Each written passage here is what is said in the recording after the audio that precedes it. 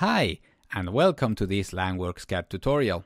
My name is Danny, and this time I'm going to show you how to insert planes or hatchings using my favorite CAD program for landscape design. Planes or hatchings are used extensively for a better representation of different parts of a drawing, such as paving, tiling, lawn areas, and many more. LANDWorksCAD offers 3 different methods for inserting them. We'll find these options in the surface commands. Insert plane hatch by boundary will fill my selected boundary entities with a plane or a hatching.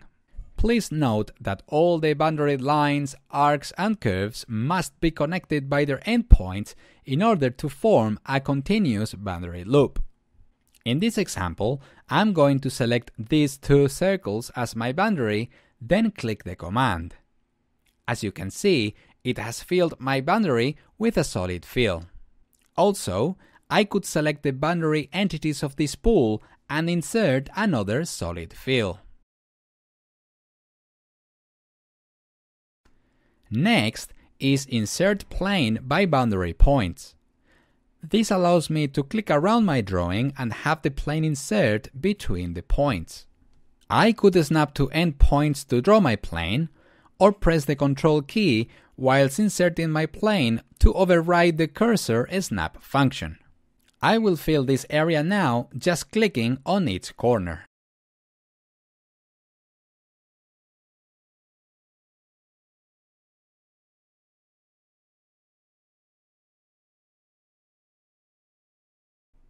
I'm also pressing the Control key on my keyboard to override the snap function and go as close as possible through that curve. Insert Plane by Interior Position will insert a plane or a hatching when you click inside the boundary we wish to fill up with a plane. Here is another example. I'll just click inside that area and it will fill it with another solid plane. With this command, all boundary entities must form a loop, otherwise the command won't be able to add a plane. Where to pick inside the boundary also has an effect on whether the software can fill the area or not.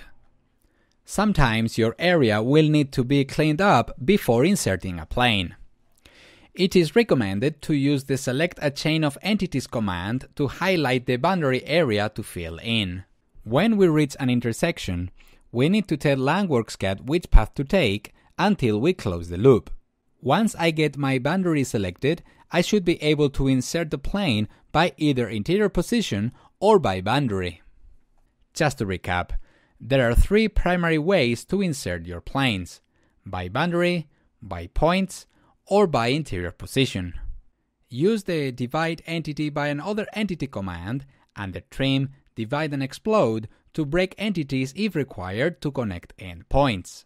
And finally, use the Select Chain of Entities command under the selection masks to select your boundary before inserting your plane by boundary. Gracias for watching this video. Remember, it's free to subscribe. Thumbs up if you found this video useful and let us know if you have any questions. Thanks again and see you next time.